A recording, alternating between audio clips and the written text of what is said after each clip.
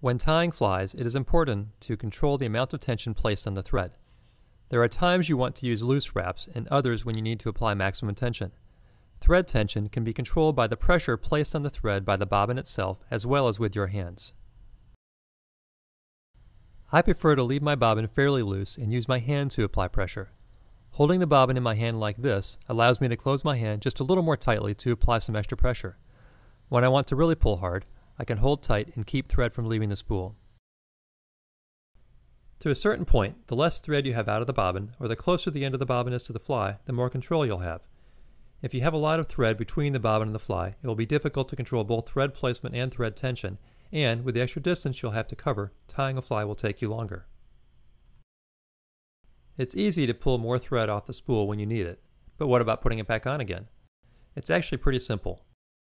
Just pull the bobbin down or towards you so the thread is under tension, and use your fingers to spin the spool to wind thread back on.